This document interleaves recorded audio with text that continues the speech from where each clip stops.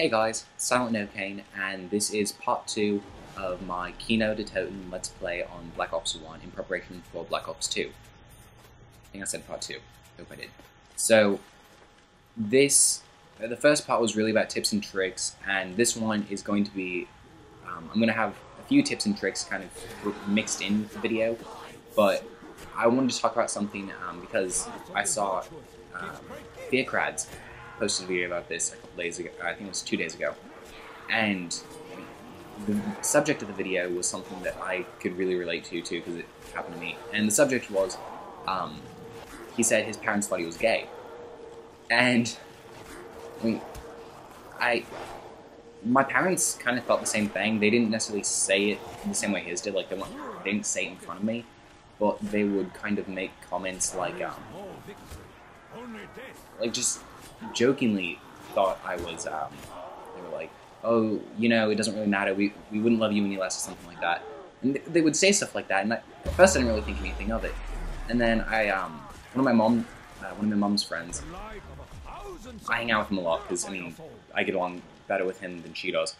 But, I mean, I was talking to him, and I told him, just jokingly, that I thought it seemed like my parents thought I was gay. And he told me that, my mom had asked him if he thought I was gay, because, I mean, he's gay, so it's kind of confusing. So he's gay, and my mom asked him if he thought I was gay too, because, well, she didn't really give me a reason why, she just asked him if he thought I was, and he said no, and it turns out, I guess, he even thought I was gay, like, when he first met me, I think I was about 12, 13 maybe, and he said he didn't really know why. It was just kind of like I was really innocent and it was really weird. But he said he thought I might be gay and everything. And everyone seems to think I'm gay. Just let me clarify, I'm not. I'm pretty freaking straight. I love dudes. But I mean, part of it is the reason I think my parents think I was gay is I don't necessarily like talking about women in front of them, because I don't find it very. It's not very comfortable. It's just kind of weird to me, because I realize you're supposed to be able to trust your parents with anything, but I don't really feel that way in the same respect with my parents, because I don't feel like I can trust them to talk about women to them, and I think that's part of the problem, part of the reason that I was gay. I think my dad might still think I'm gay, not really sure, but. So they thought I was gay, and also for that reason. And also, I think it has something to do with, like, for some reason, the way I walk, I guess, not just my parents, but friends too, they say sometimes I have a tendency, like when I'm really mad, to walk like a girl, and just kind of like really narrow, like one foot in front of the other, and just extremely kind of skinny. Like, I don't know how to describe it, but everyone says I kind of walk like a girl when I get really angry, and so I guess that was another reason they thought. But it's just, I think it's kind of funny, almost, because my parents and other people thought I was gay, but like my best friend Leo, we are like probably the farthest thing away from gay, because we will just spend, like, when we spend the night at each other's house, we would spend the entire night talking about just booze and just random stuff. And if they heard this stuff, I know they wouldn't think well, actually, they probably still would think I'm gay and just trying to cover it up with something. Who knows? But it's just kind of funny when your parents think you're gay for some reason, you know. And you know, if any of you guys have had this happen to you, like somebody thought you were gay, or if you're a girl, if somebody thought you were a lesbian or something, just because of something you did, leave a comment in the down below and just kind of tell me about it. I always think it's an interesting topic, just because it's something that isn't really a big deal. It doesn't really matter if you're gay. I have no problem with gay. One of my best friends is gay, and it really isn't that big of a deal. But it seems to be like when somebody calls you gay or somebody thinks you're gay, people get really offended, even if they have no problem with actually being gay. Like, people that are gay, they just get really offended when somebody calls them gay. And I just think it's kind of an interesting topic. It's a bit weird to talk about, I know, but you know, thumbs up. It might get better eventually. So, I guess that's as much as I can say on that topic. So I guess I'll get back to the gameplay, which is probably a little bit less interesting than what I just said. Just bear with me, I kind of ran out of things to talk about right now. I figured that was going to take the whole 10 minutes, but the gameplay, I know it really isn't the greatest. It's probably pretty boring, and there's a lot of things like it on YouTube, but I mean, it's something that, even though there are a lot of it on YouTube, a lot of people, first of all, a lot of them kind of assume you know how to get to round 15, 20, and up, and they just kind of start from around 20 or 30, because, I mean, getting to round 15 and 20, it doesn't seem like it's that big of a deal, or that complicated, but those, in my opinion, are the hardest rounds, because it's when you have to, like, establish your strategy, and you have to get the guns, the points, and the perks, and all that kind of stuff, and it takes a long time to kind of get it down to just something you can do regularly. And unfortunately, I haven't been playing zombies in, it's probably been about a month or two since I played zombies intensely, and I just started getting back into it because of Black Ops 2, trying to kind of prepare myself for it.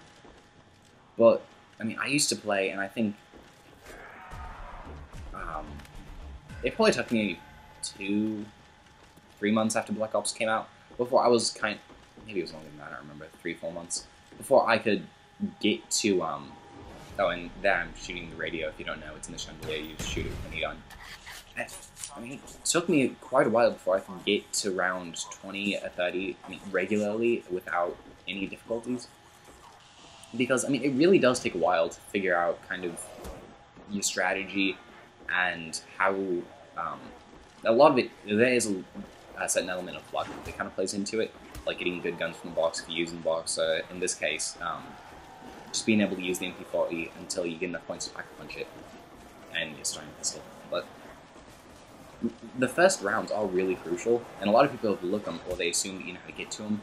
That's kind of why I want to make this a little bit different. I want to make it from start to finish. But so, and up until I guess round 28 on this, I'm just gonna go ahead and throw that out there.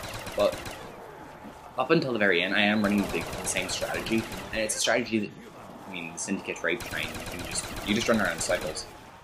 You can use it up to any round. I've used it up to round 50.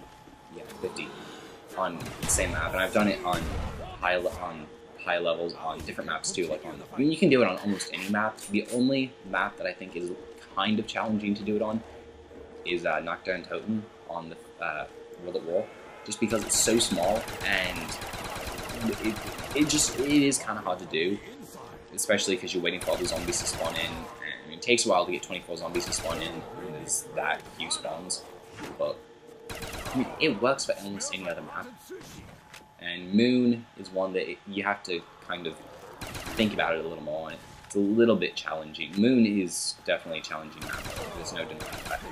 But, I mean, once you can kind of figure out your rape train and or whatever other strategy you want to use, and there's plenty of other things. Some people like to just not really run around in cycles, but they'll just run around from window to window killing people. Or, like some people, and I used to do this like when I first started because I didn't really know what else to do. I would just camp in a corner. I think I used to camp over by where Juggernog is, and just kind of let the zombies funnel in to me.